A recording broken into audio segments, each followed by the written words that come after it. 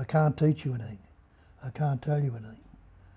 All I can do is point toward and ask you to look at where we're pointing to see for yourself.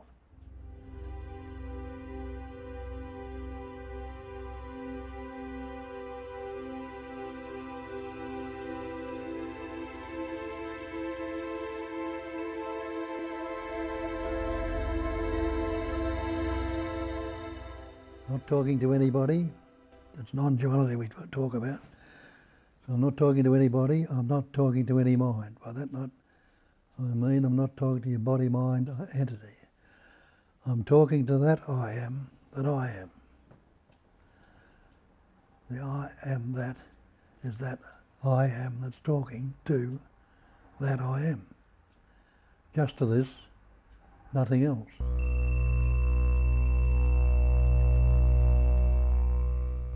Bob Adamson was born in 1928 in a farm in the outskirts of Melbourne, Australia.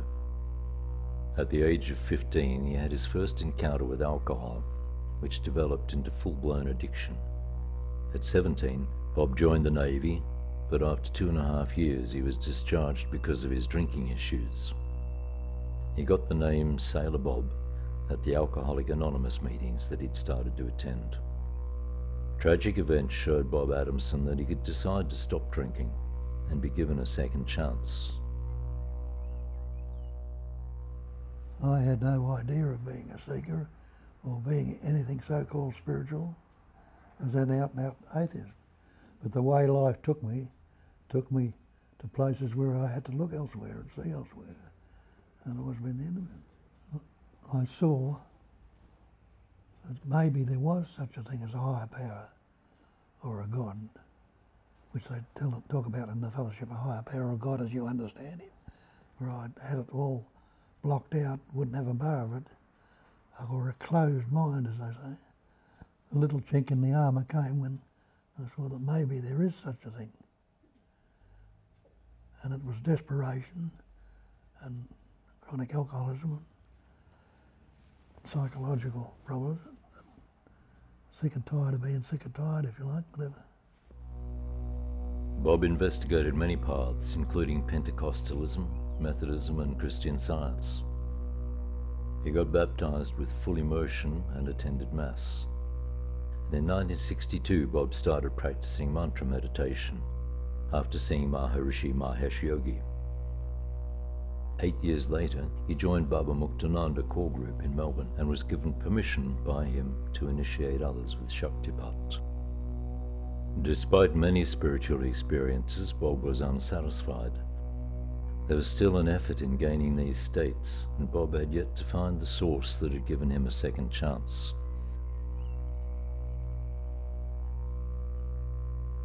While spending time in the ashram of Baba Muktananda in Ganeshpuri, Bob came across the book I Am That by Nisargadatta Maharaj. Nisargadatta would be his final teacher.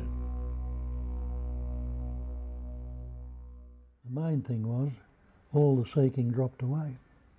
Though I was doing very strict disciplines and repeating mantras and chanting and doing all the meditation and all the stuff at Muktananda's ashram.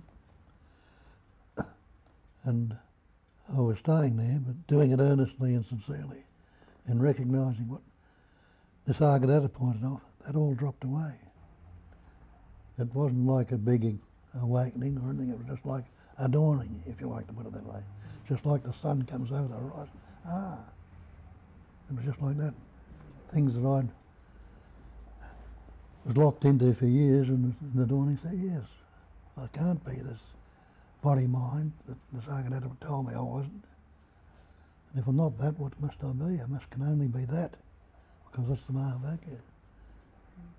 And I recognise, I grasped what he said. Nisargadatta Maharaj is one of India's most respected sages of the 20th century. His collection of talks, I Am That, published in 1973, brought him worldwide recognition and is considered by many as a modern spiritual classic. Nisargadatta strictly adhered to the instruction of his guru, Siddharameshwara Maharaj, to attend to the sense, I am, and nothing else. In very few years he realized the self. Nisargadatta sold bidis, Indian cigarettes, and held satsangs in his humble house in the Red District in Mumbai. He taught that mind must recognize and penetrate its own state of being.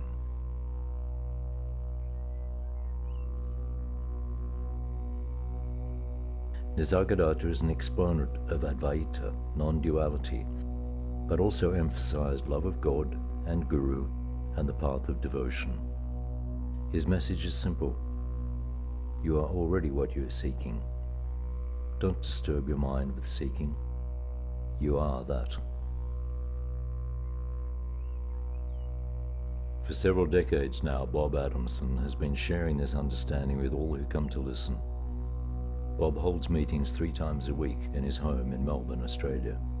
He draws people from around the world, and his influence on the contemporary expression of non-duality is widely recognized.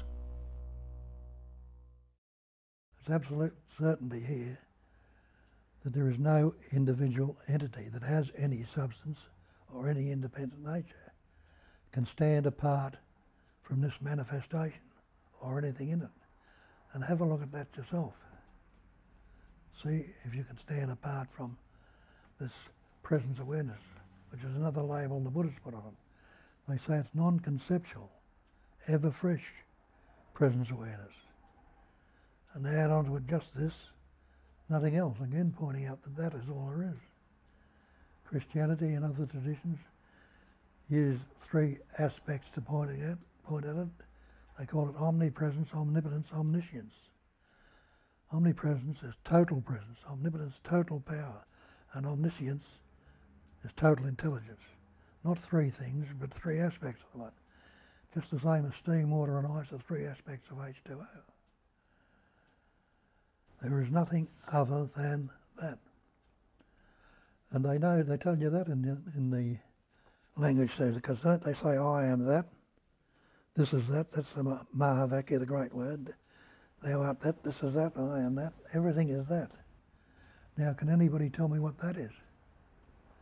Has that got any description or any shape and form? Has it got any back, any front, any height, any depth? It hasn't. And this presence awareness that you are, can you give me any shape, pattern and form? You put labels and concepts on it, but is it the presence awareness? I met Bob about 7 years ago, and I've been coming to his place probably close to 3 times a week for all that time. And prior to that, I was heavily engaged in seeking, looking for the way out, looking for a reward for all the work that I'd done. And it involved meditation and austerities and dieting and a bit of seva, service and all this sort of stuff. And then one day I just really thought, where is my reward for all this work that I've done for all this time? And I Googled Enlightenment, and Bob popped up, I think in the first 2 or 3 entries on the web page. So I went to see him, and I thought, I'll be able to tell this bloke a few things. As soon as I walked in and I heard Bob talk, I thought, he knows something that I don't know. There was a very strong resonance there. And I've been coming ever since. And Bob essentially freed me from my seeking. So I don't look anymore. The seeking stopped, yeah. Not immediately, but I'd have to say over time. But, you know, that's certainly not there now, yeah.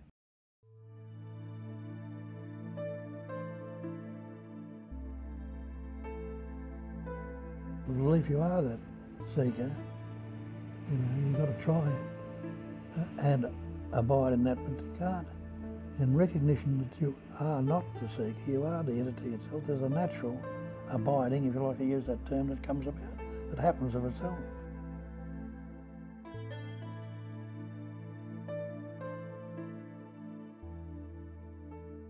Sailor Bob has completely changed my perspective on life.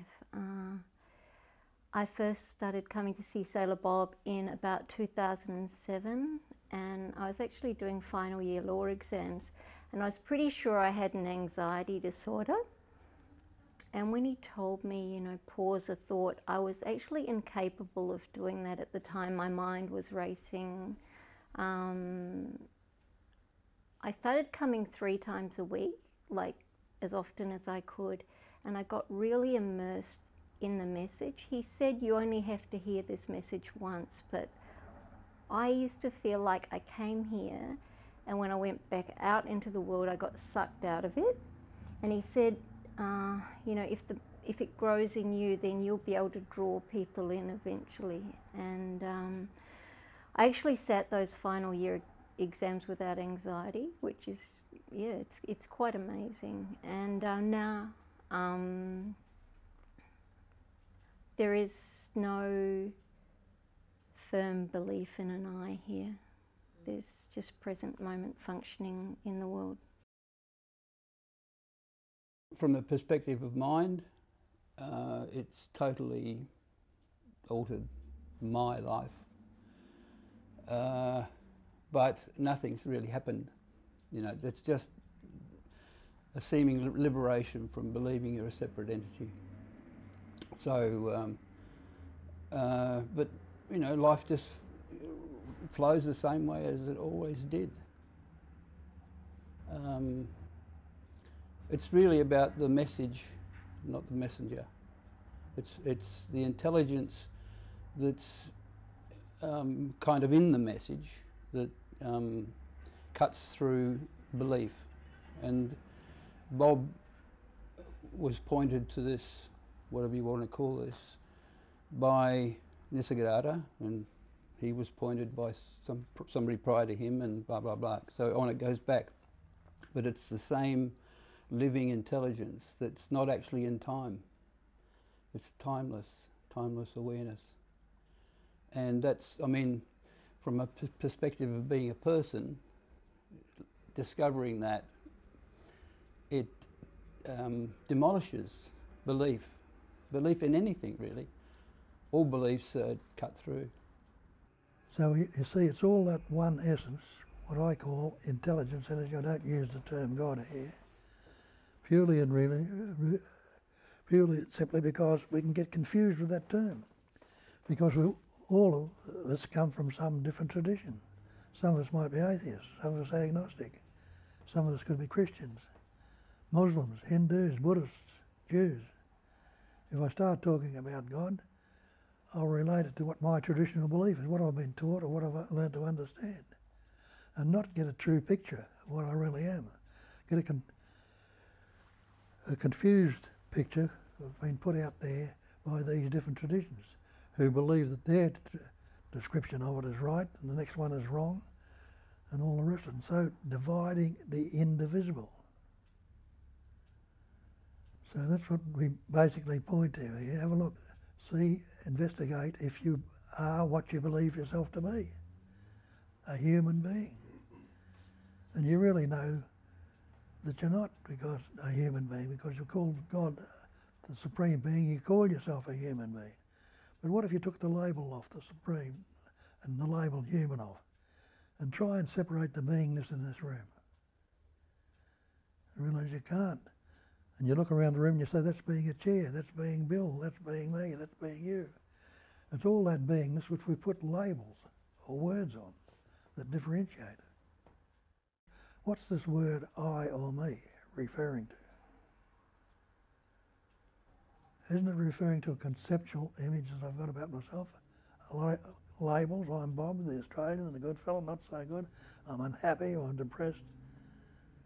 Put a lot of labels on this pure intelligence energy and taken the word to be the thing, given it some seeming substance and independent nature, which is the cause of all our psychological suffering, the word. About 4 months ago, I really had a breakthrough due to the suffering coming out of relationship being really painful, and seemingly it was necessary to kind of solidify the sense of self through which Bob walked me out, showing me the conceptual image that I was referring to as myself. And this was absolutely the most transformative experience in my life. Nothing is ever the same again. I mean, easy to say that I can't relate to the past anymore, more than to us really just to evaluate seeming progress, because there is no progress. Future stopped interesting me, and I used to be an option thinking person. I used to always have a multitude of options. It fell away, and the presence just lit up, just become so much more intense and alive. And the joy of being came forth, and things started miraculously falling into place. Nothing either good or bad, but thinking makes it so. And so I got to tell you, nothing can trouble you excepting your own imagination. And what is imagination? Imaging in. We're creating conceptual images in our mind and believing in them. And we'll have a look at this mind we pointed out before as a vibration. See how it functions and see how mechanical it is in its functioning. It's a very useful instrument, but it's very self-destructing. And if you're looking at it closely, you'll see it's always vibrating in the interrelated opposites. Have a look and see and watch it. Because you're either in the past, which is memory, or the future, which is anticipation, imagination. It's either good or bad, pleasant or painful, happy, sad, loving, hating, positive, negative. Watch your mind and see if it's functioning any other way. Now I've got this conceptual image which becomes the ego. And we're told in the scriptures they've got to get rid of this ego. That's the problem. And stuff it on, stick it under the carpet, jump on it, kill it, do whatever you can to do, get rid of it. But we won't point out here, if you look at it closely, you'll see it doesn't even exist. We've been bound to a fiction. We've been bound in this concept of fiction. And look at that ego is the cause of all my psychological suffering. And that's all that cause and effect is. That's all that so-called karma is cause and effect. So it's only me that can be anxious. It's only me that can be fearful. It's only me that can be unhappy or depressed. This idea of me that we've added all these concepts to.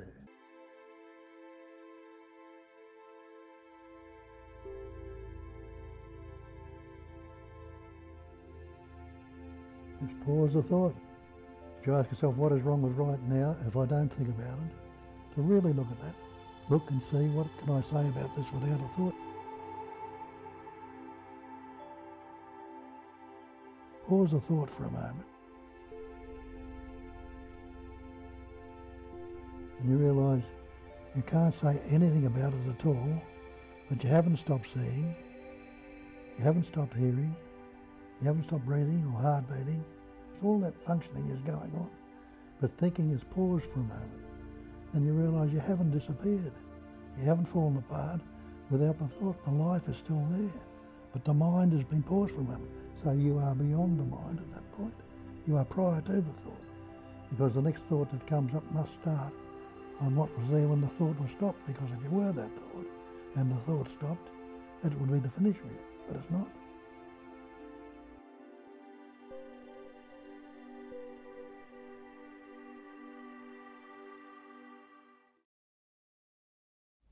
Bob, in his opening spiel, always says there's nothing anyone can teach you, and there's nothing that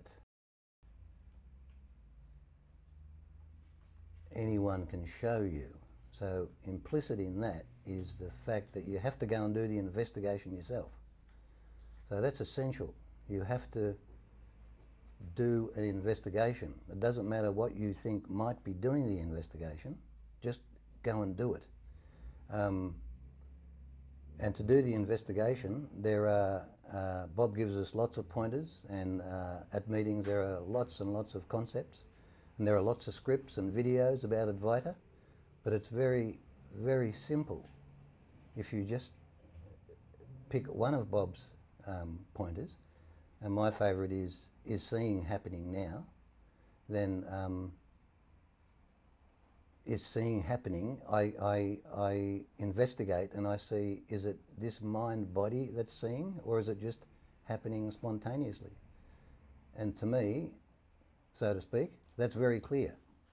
And then what is this value or this other aspect that is seeking or seeing or thinking or hearing or in fact doing anything? It's not the body-mind, it is that cognizing emptiness that Bob refers to. There is just seeing. We are always the pure subjectivity, knowing or seeing. We can come up with all these concepts, but then always go back to the position of, yes, I know that concept, and that I is not a little I, it's the big I, it's the cognizing emptiness. It's the knowing or the seeing or the innate intelligence that just continuously operates, and it can't not be that way. It can't not be that way. It has to be that way, yeah. The Buddhists, they call it a cognizing emptiness. It means an emptiness that is cognizing or knowing. When we think of cognizing emptiness, we think we are the cognizers. But it's not, it's a cognizing emptiness. And it's already been cognized. So when they're seeing it again or recognising it, that's the recognizing of it. So that's what they say, recognising. It's recognising what you already are. Seeing what is the constant. And it's the constant that gets seemingly obscured. That's why in the scriptures they'll call it ignorance. I'm not saying we're dull or stupid, but they're meaning we are ignoring our true nature, focusing into the beliefs and concepts. So it's always there.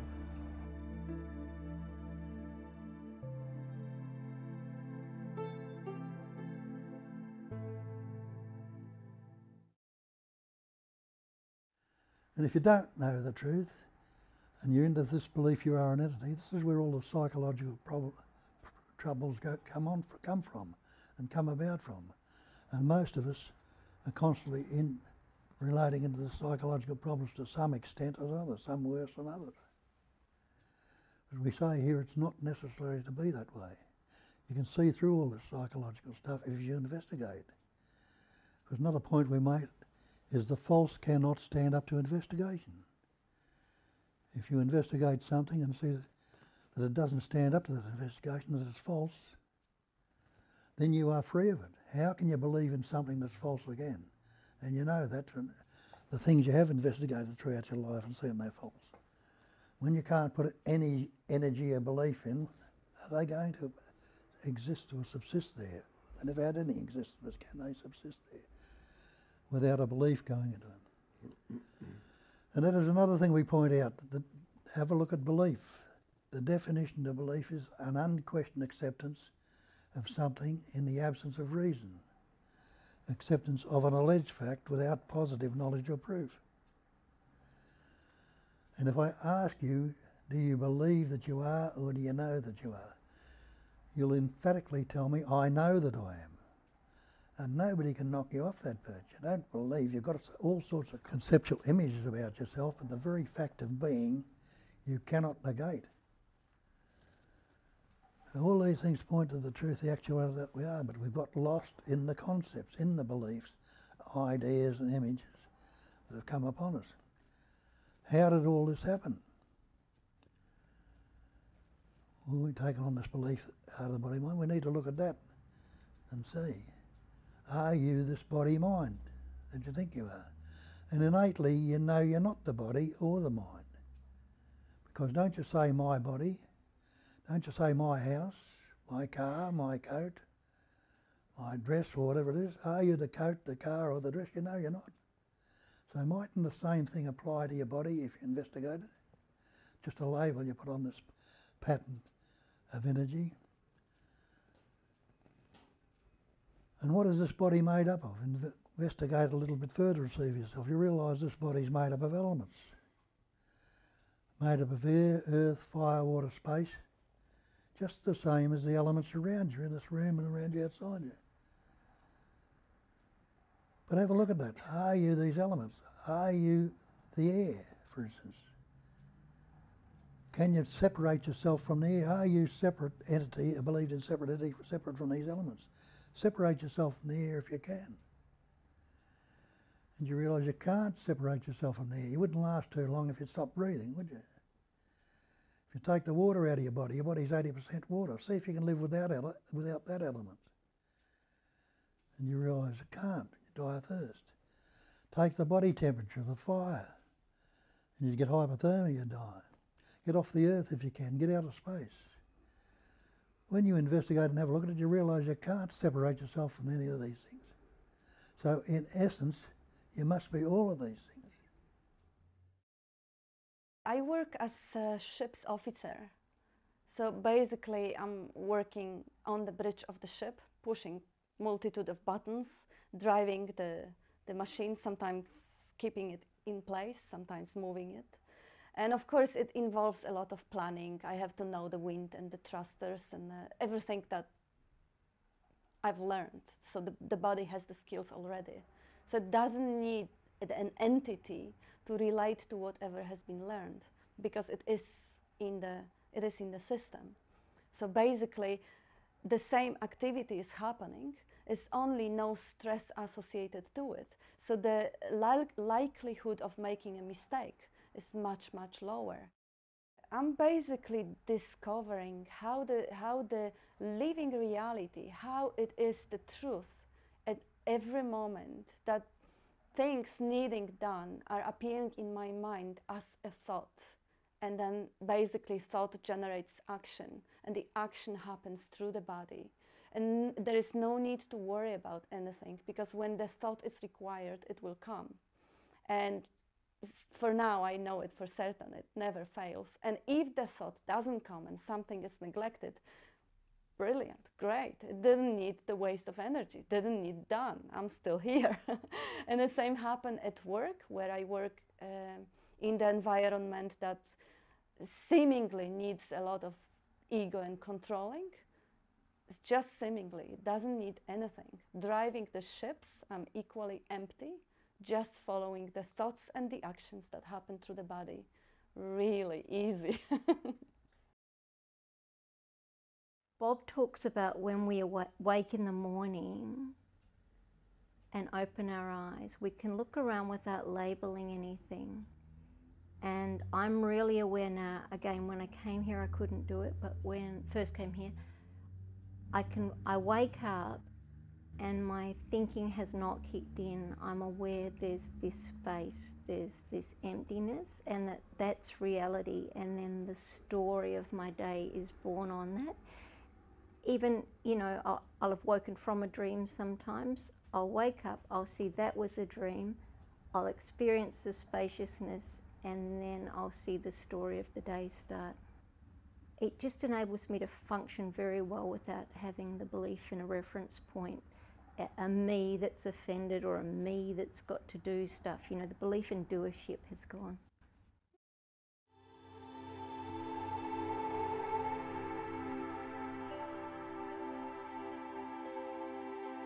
Nobody can give you what you already are. Nobody can take away from you. It's just a matter of recognising what you already are.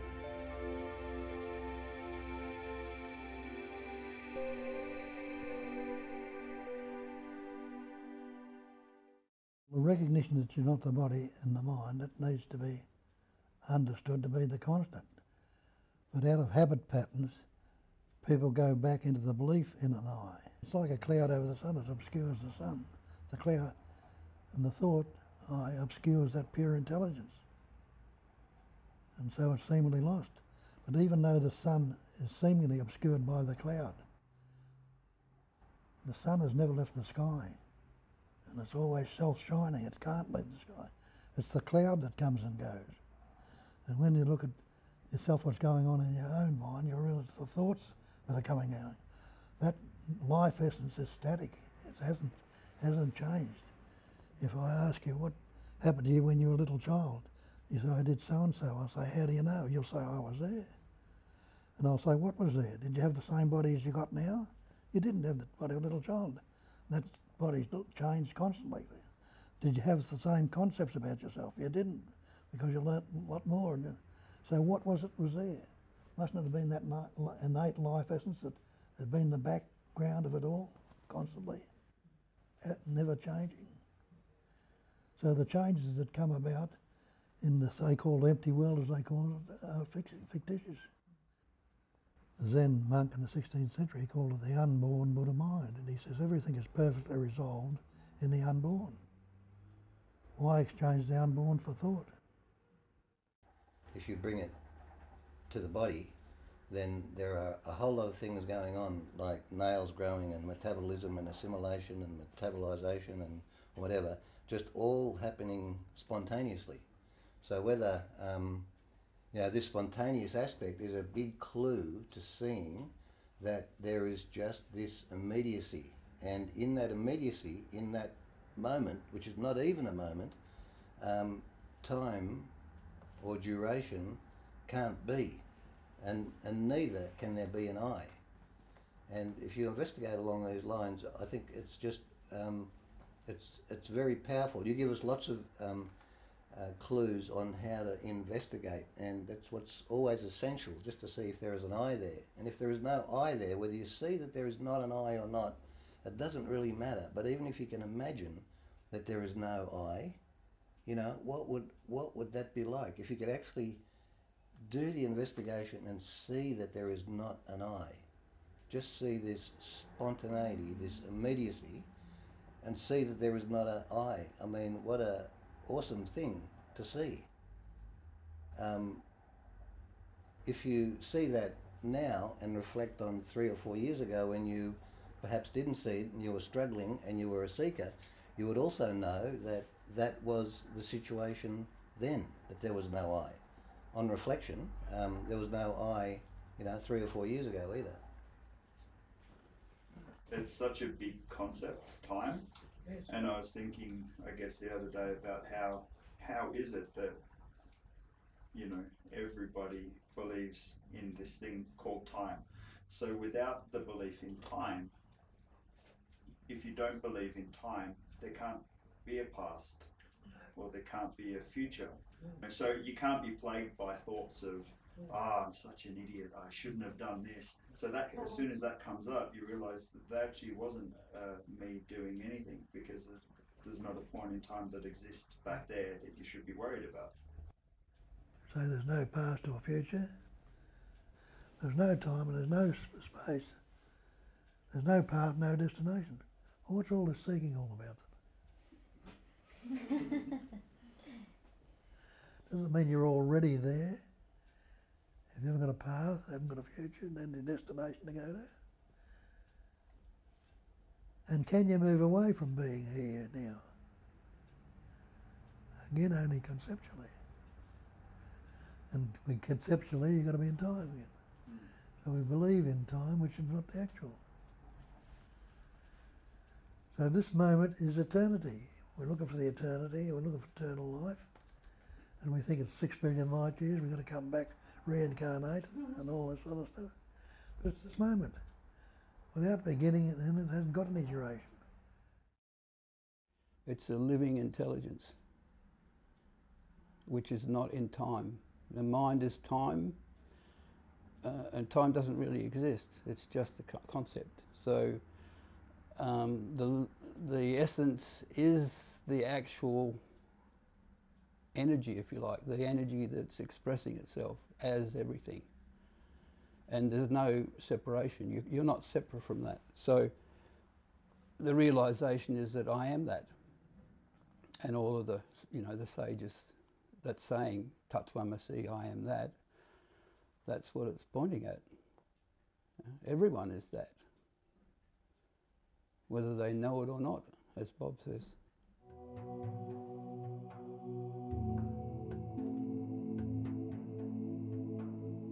And the Sagadatta tells us that. He says life lives on life.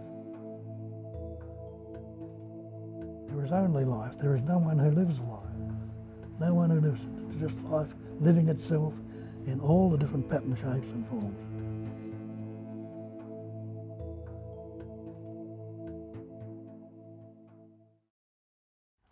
Since I've been coming, there's been insights, there's even been experiences of completely falling away, like experiencing myself as the seeing, in which everybody's actions are my actions, being totally removed from it all, insides, all sorts of stuff.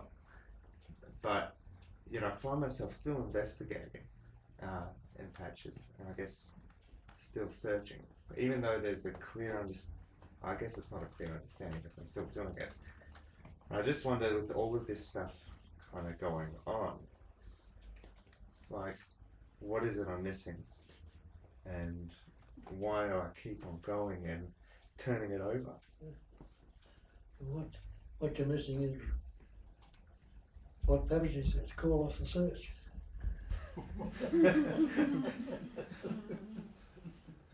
Call it off.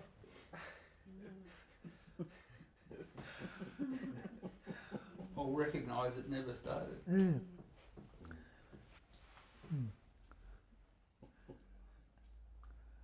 Story, really. And what are you, a being or a seeker? A being. Well, so what is there to search for? And you've seen it yourself many times, Anne, but you're just carrying on with the old habit pattern. I think I've seen it.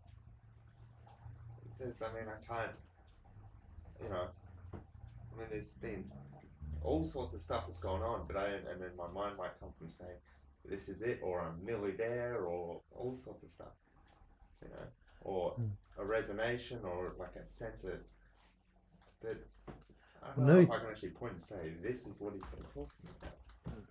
But who you're relating all to this, that's all. Right. I'm nearly there and all the rest of it. If that relationship, relativity is not going on relating to me, what are you? I've no idea. No, you have no idea, and you never will have. Because there's not an idea in the mind. No idea is good.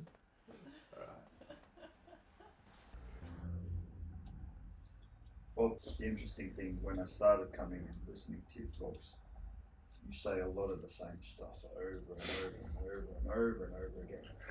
And it used to bug the crap out of me. Like, I used to sit there and go, oh my God, can't this guy come up with something original?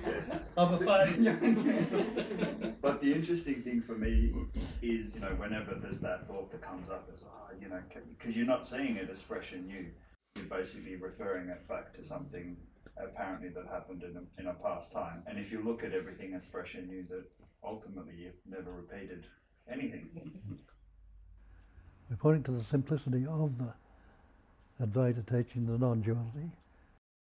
People say, oh, it's too simple.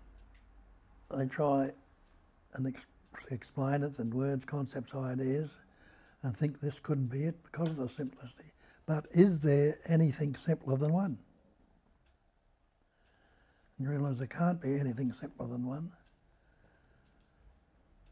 So, nothing outside of it at all. So, so-called everybody, no, I mean not, but all bodies are that I am. They're not separate. There's nothing separate.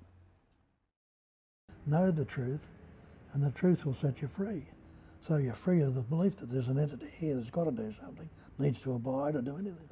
And it naturally comes about, life comes about. I see it doesn't discriminate. Like some young people can get it interestingly, others years and years, others may never understand it.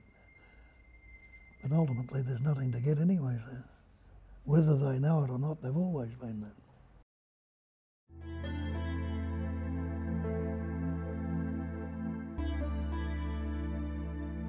Well, when that I thought came upon you, about 2.5, your parents, schools, society and nations all reinforced it, and you have been reinforcing it every day yourself. Can you blame that habit pattern can crop up for a moment or two, but if you recognise and say, it'll come up in your intelligence, hey, wait a minute, I saw through this, is it true? You know, no. Can you find a static point where this is where I begin? You can't. So you see, it's just like a dream. You see water in the mirage when there's none.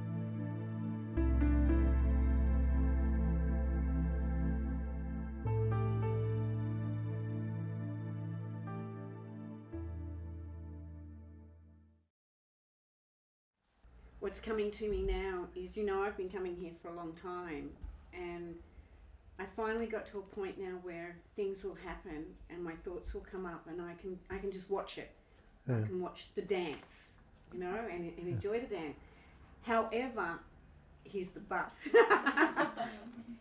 There's always that thing for me, that questioning of the judgment or responsibility, you know, and I always like when you say, you know, responsibility, ability to respond to something.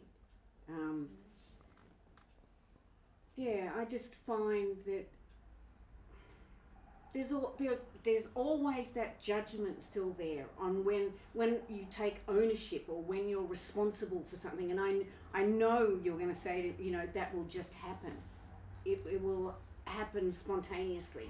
If responsibility is to happen, it'll happen. If ownership is to happen, it will happen. There is no one doing, but the mind will come up with. Yeah. If the responses or activities come up, who's doing it? So when you say that, there's no judgment. No. It falls away. Just a spontaneous happening. But it's habitual to judge. It's habitual to judge. Yeah. Yes. So when does it fall away? When did it ever start? Oh God, amen. But nothing has ever happened when you look at it. Nothing whatsoever has ever happened. No birth, no death, no future, no past, no destination, no free will. It needs to be investigated. That will happen if it comes up too. Because when you investigate, the false cannot stand up to investigation. All these erroneous or false beliefs that we've taken on will not stand up if you're going to investigate them and see if they can find any static point where any of them start from. There's no static point anywhere in this manifestation, and there is no self-nature to anything. Everything is that. The Sagada used the term, realise you are dreaming a dream you call the world, and stop looking for ways out. The dream is not your concern. Your concern is that you love one part of the dream and not the other. He says either love all of it or none of it, and the rest will be done for you. So he's not saying divide the dream into good and bad, which we tend to do, or not divide the words into good and bad. So that's where everything is at. The bad is that just as much as the good. Ordinary point of view, we think this universe is chaotic. But the universe is perfectly resolved. It's working itself out. Relaxing and watching the show doesn't mean to say you sit doing nothing. You'll find the body-mind taking a very active part in it. But the recognition is there's no driver in the seat. The great way is not difficult for those who have no preferences. When love and hate are both absent, everything is clear and undisguised. Make the smallest distinction, however, and heaven and earth are set flee apart. And when no discriminating thoughts arise, the old mind ceases to exist.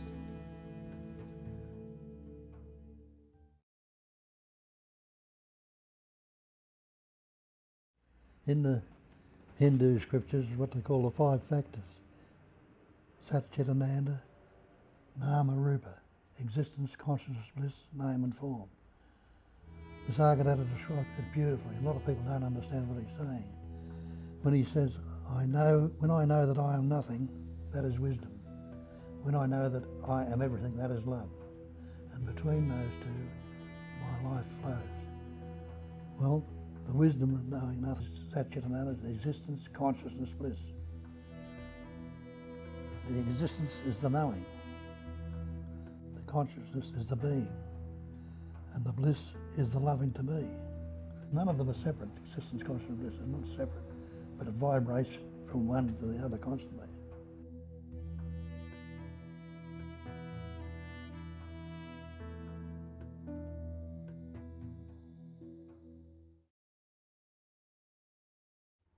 If you come back to the immediacy of this living intelligence, this livingness, which is happening right now, without a thought, without words, It's very clear and obvious. It's words that seem to divide. And that's what Bob pointed out to me and everyone else, that it's the word that divides. It doesn't really divide, but it appears to divide that unicity, that living consciousness or awareness. And the mind goes down these pathways of belief in separation, and it's all labels. And that's really significant to recognise that, you know, well, what about this question? What are you without words? You know, you have to pause and have a look. And what's recognised is that which cannot be negated, that is what you've always been. And it's prior to the birth of the body. It's eternity, you know. We are all of this one essence, no matter who you are, whoever you think you are, wherever you are in the so-called hierarchy of society, everyone is that. And that's that. If you do the investigation and you see that the I is a phantom or an imagination, that's critical. And if you see that, then by doing some of the very simple investigations that Bob points out, then it becomes clear that the I is really just another vibration, just like everything else. Yeah. For me, it was like, and they call this spiritual finishing school, you know, like there was the me that used to have to acquire a mass, accumulate in order to patch up a fiction, wanting things from out there. And then the last sticking point was the me that needed to seek enlightenment, that needed to get somewhere to have a flash of white light, or for everything in the appearance to change. But right now is all there is. Well, there is no me, really. I mean, that's it.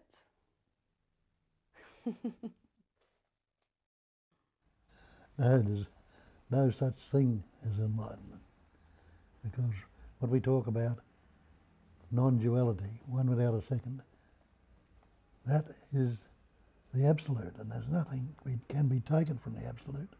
Nothing can be added to it. So there's nothing separate to be labelled as enlightened or anything else. It's the one essence that's patterning, expressing and appearing as everything. Being, knowing and loving to be. Or another way of putting it, awareness of being is bliss. And the Sayadaw puts it another way again. He says, have an affectionate awareness of being. In other words, love yourself. Be that bhakti to yourself.